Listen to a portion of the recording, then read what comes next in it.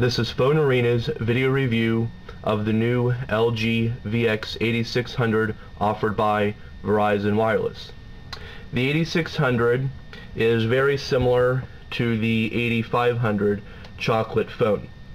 Main differences between the two phones is the chocolate being a slider with the display always on the outside. The 8600 is a more traditional flip style phone. The exterior of the phone has the external display, 1.3 megapixel camera, speaker, music player control buttons, volume, charger port,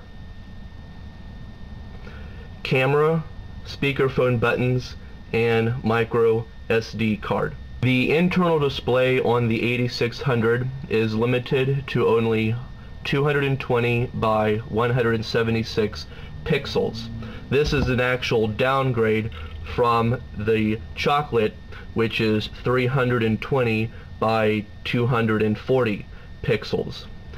You can definitely tell the difference in the quality between the two displays in person.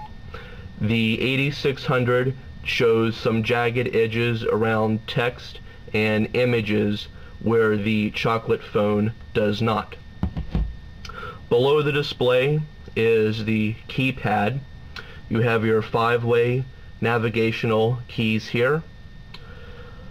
Takes you to Get It Now, messaging, contacts, recent calls, and settings and tools. Keypad is nice except for the fact that it is completely flat. This provides very little tactile feel when dialing a number or sending a text message. There are a total of 3 themes included with the 8600. Right now we are using the standard Verizon Wireless theme, which is a Flash UI theme.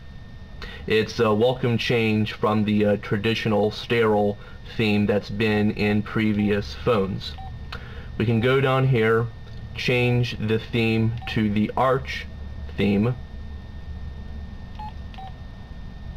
which is a very similar theme to what is on the chocolate phone.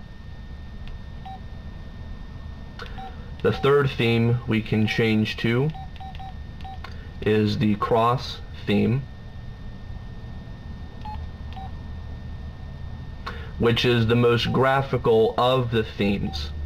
However, with the graphics does come a lack of speed when changing between menus.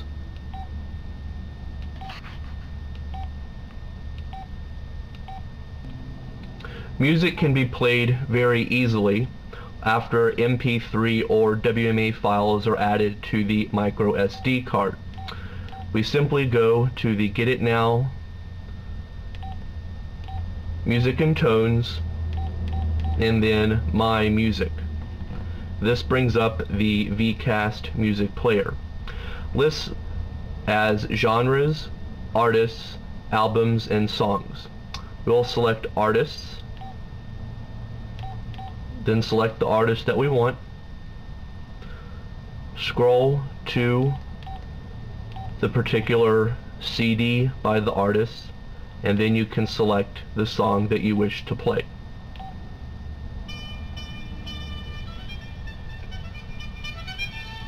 You can either have the phone open while playing or closed. The display on the front shows the song information and current playback. You can also access the touch-sensitive music control buttons on the bottom of the phone. You have play and pause, fast forward,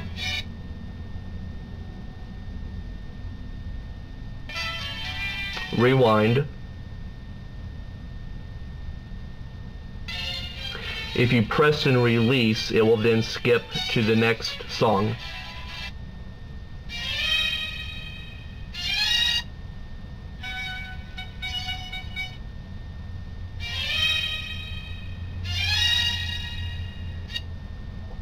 Overall, the playback quality of the phone is limited due to it only having one mono speaker. We would have rather have seen two stereo speakers on the 8600, similar to the current 8300. On the right side of the display is the camera button. To go into the camera mode, several different options you can select. You have resolution, which offers a maximum resolution of 1280 by 960. Can then select self timer, brightness, white balance, shutter sound, color effects, night mode, and front display, which will turn on the front display for self portraits. Once the image is framed in the screen, simply press the OK button. So ask you to either save or erase the image. We will choose to save it. Then takes about another 3 to 4 seconds to save the image. Can then press and hold the camera button, which will take you to the camcorder mode. Options there is limited to only brightness, white display, time limit, and front display. Time limit, you can either choose 15 seconds for sending as a video message or available memory, which will use up to the available memory in your micro SD card. Can then press the record button. Begins recording in video mode, and then press it again, which will stop. You then can choose either to save or erase the video. We will choose to save.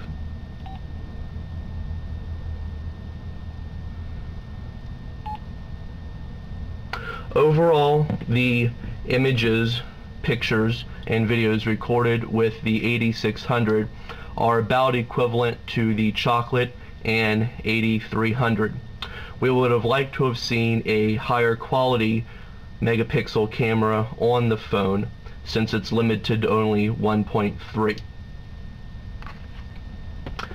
Since the 8600 and Chocolate share many of the same features, it pretty much boils down to choice.